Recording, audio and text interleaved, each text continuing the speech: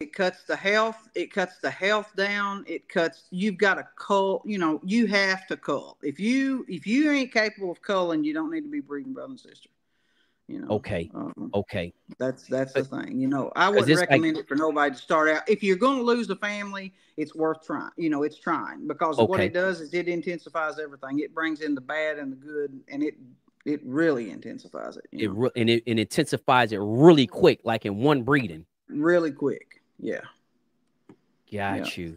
Got you. So, And that tells mhm, me that, you know, and I know a lot of people says a lot of the sweaters, you know, a lot of people sweater ain't game, or they don't, you know, they make, but I tell you what, the 5,000 line, whoever, which Carol come up with it, you know, that was solid blood, because mhm, it took, you know, I mean, I've still got it, and it's mhm, still game.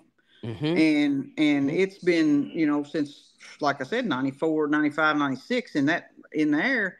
And you know, I've inbred it and line bred it to death, and it's still there.